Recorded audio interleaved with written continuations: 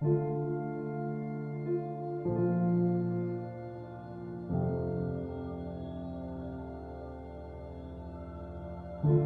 just know instantly that you've done it, because I've done it 2 times before, so you just feel this popping, like, disgusting feeling, and all the hard work you've done just comes down just with one movement. Sometimes I thought I'd never play again because I sort of thought I'd keep doing it. You don't want to let the people down that sort of around you all the time, so I didn't tell my parents or Hannah back till the afternoon. I went to the movies by myself. It was sort of weird. I didn't want to tell anyone, and I had to wait around for an MRI.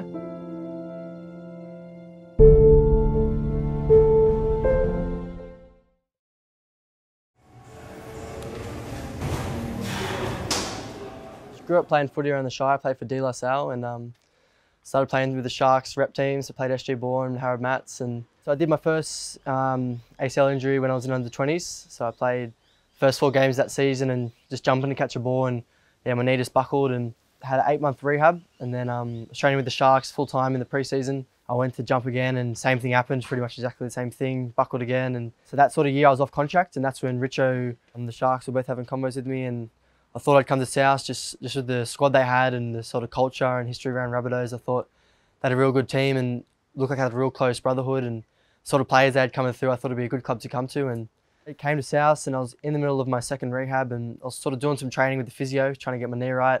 Went to step off it and then did it again for the 3rd time. So obviously done it 3 times, in training 2 times, so it was devastating, and had to get bone marrow to fill the holes because I'd had 2 previous surgeries. So had to have someone's donated bone put into my knee, and had to wait 3 months for that to heal. So for 3 months I couldn't really do anything. I had no ACL in my knee, so I was sort of waiting around just doing nothing. And then I eventually had the ACL surgery, and it was probably more evasive surgery than my last 2, so it took a lot longer to recover from. Also I was in a brace for a while, but we took our time. It was probably about 15 months till I played again after that one, so I really had a long time to get it right. And sometimes I thought I'd never play again because I sort of thought I'd keep doing it, but I can't thank the Rabbitohs staff enough, Jared Wade, Luke, Eddie, all the physios and all the players as well, how supportive they were, so they made it real easy to sort of come back from it.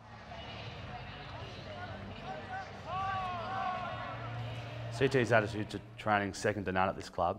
He came to us with previous long-term injuries, and then he picked up one in his first year here, so we've really seen that whole process from him, from the early stage of dealing with that injury into early stage rehab, which requires a lot of attention and focus, all the way through his running when he's returning to his rehab, and his willingness and ability to push himself to the wall every time that he trains, basically.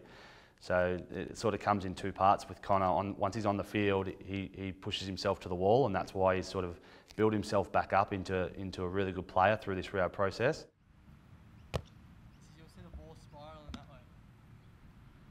On the outside, looked like he was handling it really well. I'm sure he had some dark times when he was on his own and the like, but he had a lot of good support. He had a lot of good support from both the Sharks and the Rabbitohs.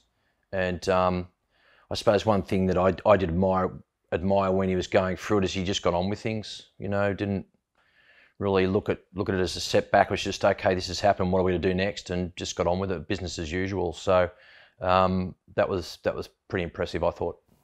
Yeah, he never spoke about it, just on the move, what's next, kind of just, yeah, looking for things to do to keep him occupied. He would become an extremist in like a random hobby. So he would, you know, whether it be droning or fishing, or he'd pick a country and he'd have to go there, or a meal that he'd have to perfect. Like, he would just become an extremist in a hobby, which was, I guess, he was always busy, kind of distracting himself. When he did his first knee that night, he got on to Gumtree and found a tinny and went out the next day and bought it.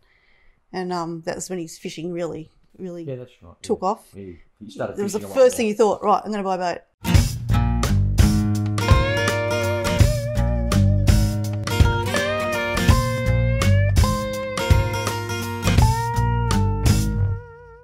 So I hadn't had a boat for a while. I used to have a boat when I was young, about 14, 15. So that night I thought, I'm going to buy a boat. So I went on Gumtree, looked up tinny, found a little tinny. Next day I went and picked it up. And then, yeah, I pretty much became obsessed with fishing. I'd go out every day because I couldn't do much with my knee. I'd sort of train in the morning and then fish like every afternoon, and sort of put my passion from my rugby league into fishing, and sort of got real good at it and started catching big fish, and still something I keep doing, but it's more so to get away from footy now as opposed to fill the void in footy, not being able to play left. So it's changed a bit.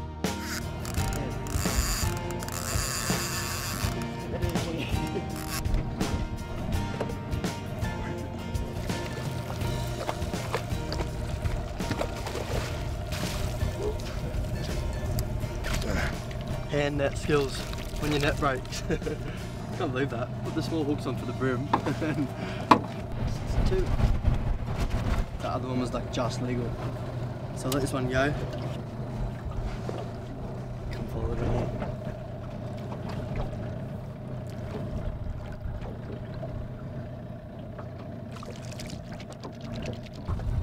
That's how you catch a kingy.